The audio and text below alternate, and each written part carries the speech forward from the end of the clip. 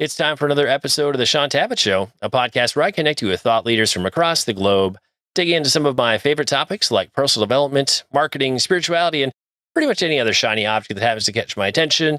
Today, my special guest is David Meerman Scott, and we're going to be discussing his new book, The New Rules of Marketing PR. And this one has an epically long subtitle, but I'm going to read the whole thing because there's some important keywords in there. How to use content marketing, podcasting, social media, AI, live video, and newsjacking to reach buyers directly. David, it's always a pleasure to speak with you. Welcome back to the show. Hey, it's great to be back. I'm glad I'm your shiny object for this time. I got to find at least 5 to 10 shiny objects to talk about on the podcast every month. So I'm glad you're one of the shiny objects for this month. It's been a couple years since you were last on the show, so we've had a ton of growth since then.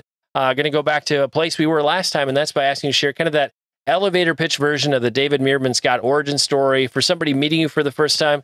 Give them a little bit of context. What are a few things they should know about you? Sure. Started on the bond trading desk, was terrible at it and hated it, but I loved the information that the bond traders used. So I spent 15 years in the real-time financial information business working for companies like Dow Jones and Thomson Reuters. I lived in Asia for 10 years, came back, started my own business, have written 12 books. 4 of those books are international bestsellers.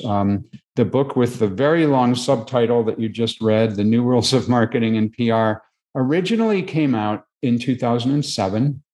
And it was 6 months on the Business Week bestseller list. It is now out in the 8th edition, which is kind of a remarkable thing. And throughout the 7 editions that have been published so far, it's sold nearly 500,000 copies, and it's in 29 languages from Albanian to Vietnamese. Many people say that it's the most popular book about online marketing ever written. Yes, each edition has been quite exhaustive, and I can say, as a longtime marketing and PR guy, I learned something from every single version of the book that has come out. I'm just curious, as a guy who works in publishing, what has it been like to steward a book through 8 editions? Like most people get to maybe have a second, if they're lucky, a 3rd edition. Anything that surprised you for getting to steward a project into new versions every few years? Well, what was really interesting to me is the audience that loves my book. So the first edition, I thought, was primarily going to be into the hands of people who work in corporates, PR people, marketing people. And yes, they definitely bought it and used it. And that was a good marketplace for me. But the 2 markets that were very surprising were entrepreneurs, solopreneurs, people who were running their own thing, authors, musicians, dentists, doctors, lawyers. That was a market I was not expecting and became a huge audience for me and for the book. And the second audience, which was very surprising to me, was universities, the professors and instructors at universities. The book is now used in nearly 500 colleges and universities around the world as a core textbook for their online marketing and online public relations courses. And that was super surprising, Sean. The reason for that is I never took a business course in my life. I don't have an MBA, never took a marketing course, never took a PR course. And here, this book that some interloper who never was properly trained happened to write and ended up being the textbook that so many schools adopted. So it was delightful, but a very big surprise to me. And I'm always curious also about, in terms of how somebody chooses to open a book, I feel like authors are quite intentional about what sets the tone for the book. So for you, why that surfboard story? What about that story kind of illustrates the tone of where you want to go with this message? So, right, I wrote about a company called Grain Surfboards. I'm a huge fan of Grain Surfboards. They're a wooden surfboard company, and I'm a fan of them because they figured out that marketing for them is simply publishing great content. Marketing for them is not trying to have secrets, but sharing all kinds of cool things. They have a wonderful Instagram. They have great content about wooden surfboards, how wooden surfboards are made. And that then created the kind of content that people would find who never had heard of grain surfboards, but were intrigued by the idea of a wooden surfboard, and has turned them into the largest wooden surfboard company in the world. And it's not that they're a huge company. They're probably, I don't know, 8 or 10 people. But they use the ideas in the new rules of marketing and PR. Not that they sat down and read the book. They naturally gravitated to those ideas. And it's allowed them to build a really big organization in a niche market that they were able to build without spending a single penny on any marketing and public relations, because that's the ultimate of what the ideas in the new rules of marketing and PR are about, and why I continually update now to the 8th edition. Sort of getting back to your part of your question before was, universities are always looking for a fresh copyright date. People who are up to speed with the latest tools and techniques want to know what's going on with those latest tools and techniques. So the 7th edition, I didn't have anything about TikTok because TikTok wasn't big when I was writing the 7th edition, but there's a section about TikTok in the 8th edition and so on. That idea of being able to create the kind of content for free that allows you to grow your business, allows you to sell books, in my case, allows Grain Surfboards to crank out a whole bunch of wooden surfboards and have a ton of fans. That's what these ideas are all about. And I think one of the interesting changes we've seen from customers in the last couple of years is people are looking for organizations and brands that somehow allows them to display what's important to them, the things that they care about. So I feel like what we're looking for from the brands, the places we buy things, that has certainly changed. But also kind of on the company side to how you relate to the customer. And again, I work in the publishing context. If you told me 5 years ago I needed to worry about building direct relationships with my book buyers, I would have said, why do I need to care? People are going to go to Amazon. Maybe they want to go in person. They're going to go to Barnes and Noble. And now I'm really concerned about having a one-to-one relationship with customers who buy from my store directly. I want to get everybody on my email list. And so all of a sudden, how people want to relate to us has shifted. And the necessity of us having that third party out of the way where we're kind of doing life with our customers, that's very different than it was even 3 or 4 years ago. So why kind of that shift from both sides of the equation? I think in many ways, the middleman, middle person have become more powerful.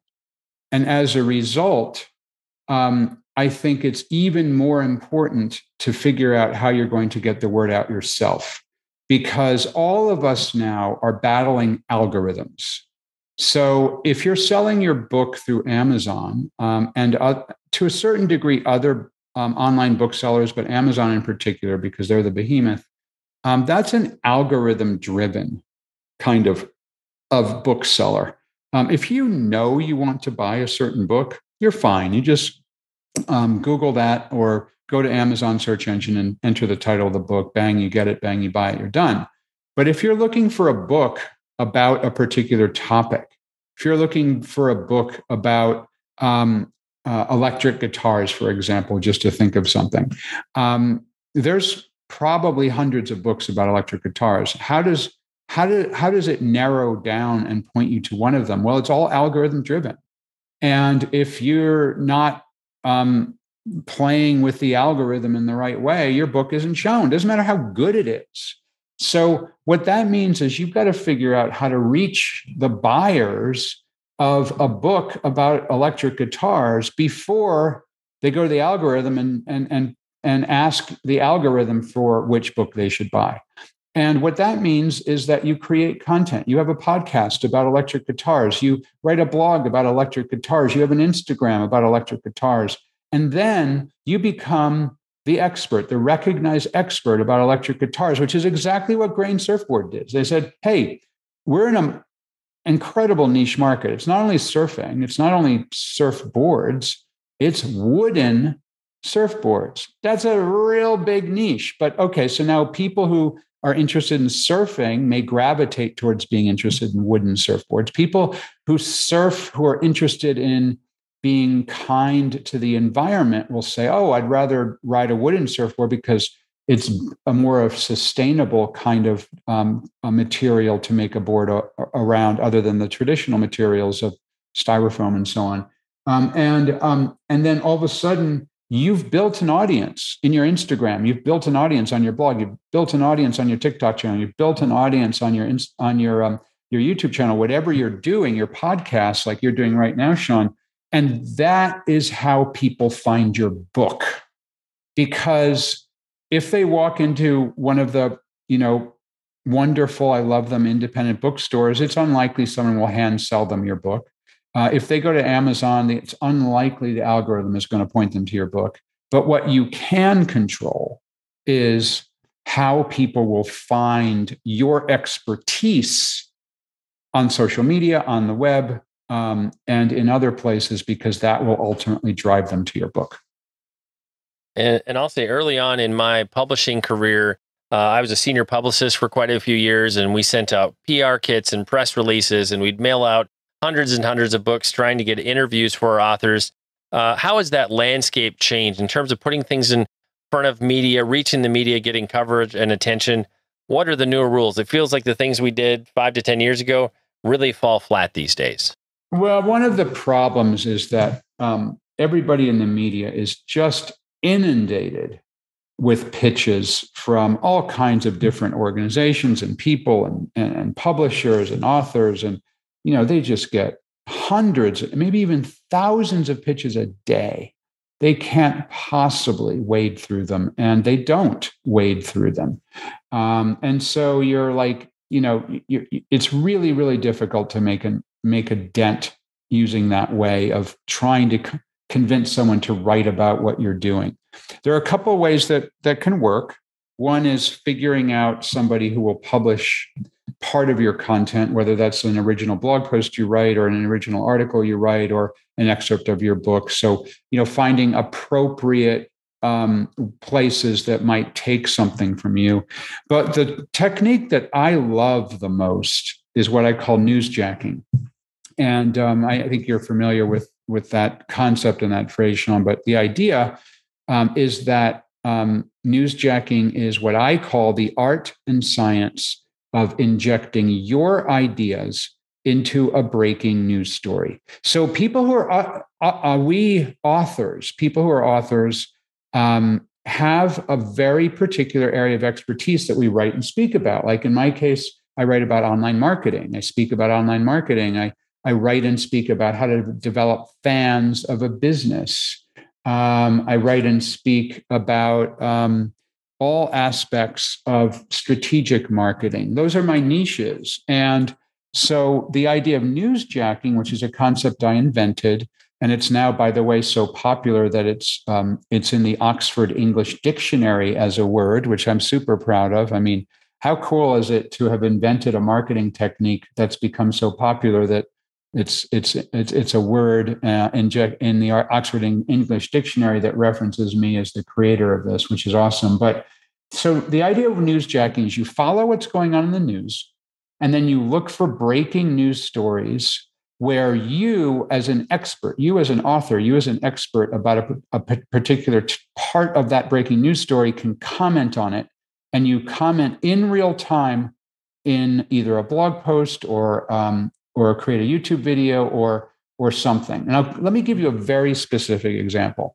So for the past couple of years, I've been very critical about the Facebook algorithm. I think it's incredibly destructive. I think the Facebook algorithm polarizes people. It pushes them into teams, whether that's in the United States, the red team versus the blue team, or the people who want to be vaccinated versus anti-vaccination people.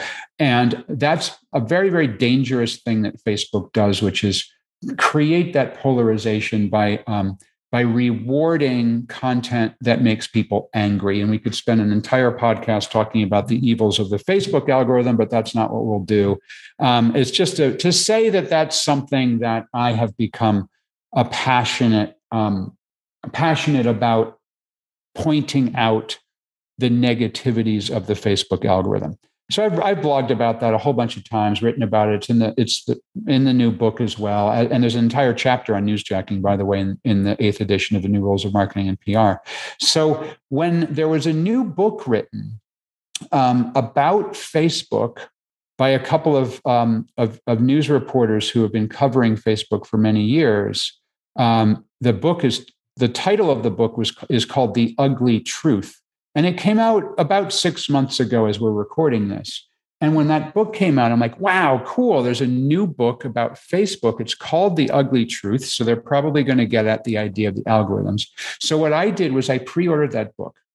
And the day that it released, actually midnight of the day it released, it hit my Kindle because I pre-ordered it on my Kindle.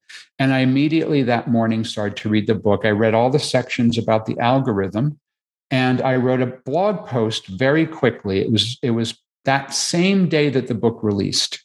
And I did a book review about that book. And I said, hey, here's a book that is talking about the algorithms.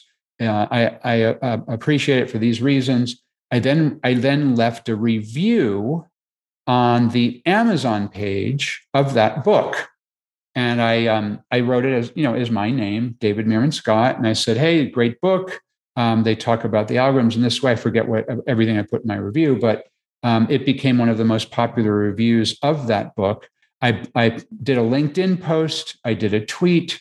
I basically, on the very first day that book came out, as someone who wanted to be perceived as an expert in the Facebook algorithm, pushed out the idea that I know what I'm talking about around the Facebook algorithm in multiple ways in a breaking news story, the breaking news story being that here's a new book being written that was written by 2 New York Times reporters that's out today.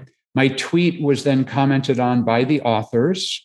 And about 2 or 3 days later, I can't remember, it was very soon afterwards, I was contacted by a reporter from the Wall Street Journal who said, hey, we're doing a story about social media at work. We saw that you have written about social media, and I found out later that they were referencing the fact that I had been talking about that book, The Ugly Truth, the day it came out.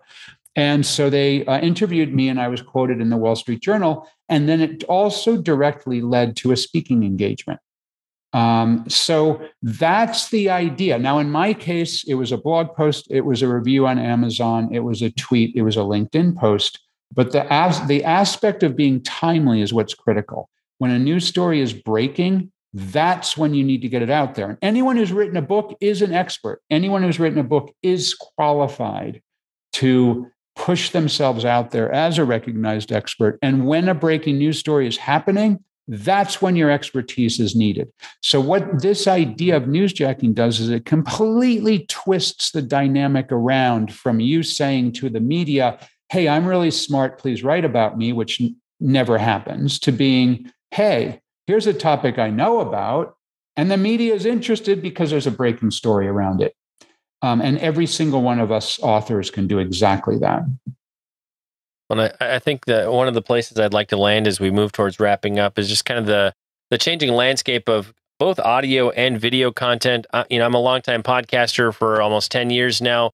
My heart's always with the audio, but like 3-4 years ago, I saw the need really to do video. So I do audio and video for almost everything. And now we've pivoted into this space where not only do you need to still do your long form, but in order to promote your long form content, you need micro audio and video content elsewhere. So the landscape is changing where we can reuse stuff that we're creating long form. We're also able to create, specific short form content. I'd love to get your perspective on the changing landscape, what kind of eyeballs or attention that's drawing. Because, a lot of us, our comfort zone is still doing the thing that we've always done.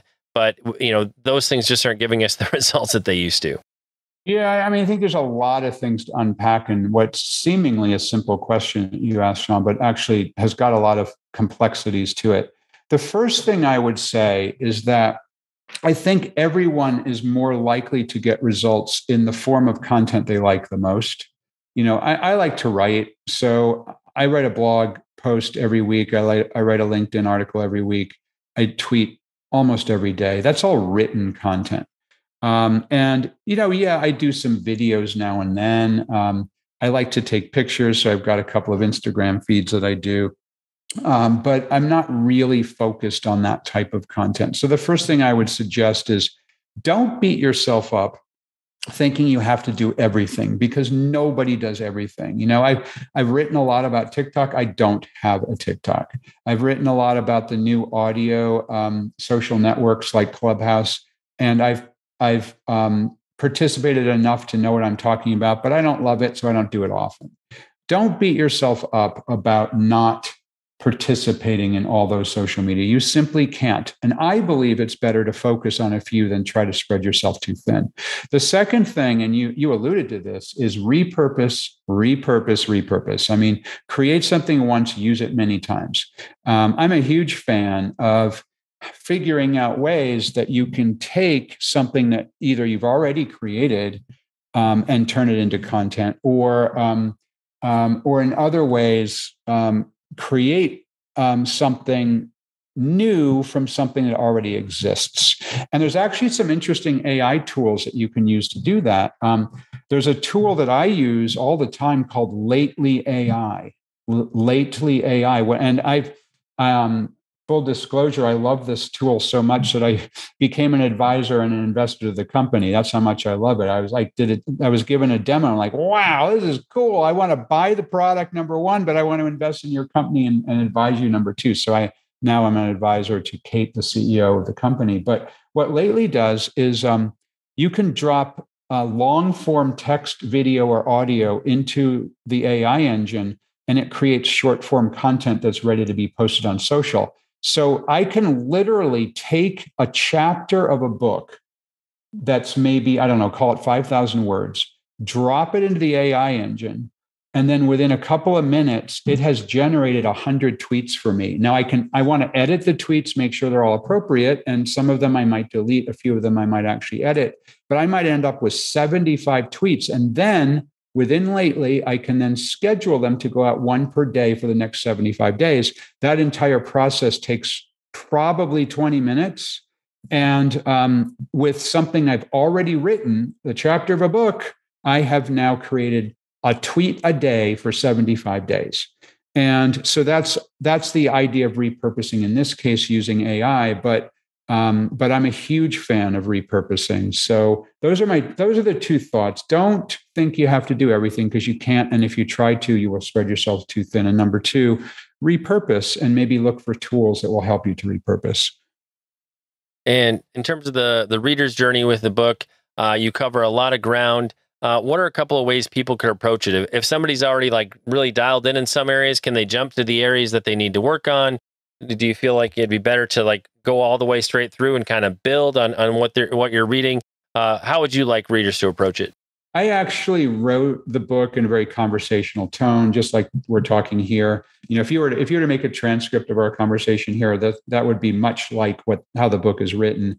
And I absolutely designed it on a chapter by chapter basis so that you can pick and choose the chapters that make sense and jump around appropriately. I kind of wish that it was written like in HTML, so that there are hyperlinks that linked you from one part of the book to the other. And alas, in a print book, that's not possible. And in a Kindle book, it's not possible. So, or sorry, an ebook, it's not really possible to do that well. So absolutely, it's got a lot of content in it. It's a college, it's used in colleges as a textbook. It's nearly 500 pages, but most people would probably read only the things that are important to them. And some of the newer chapters that I think are super interesting and super important that anybody can get something out of is the newsjacking chapter. And we talked about newsjacking, the AI chapter, how to use AI in marketing.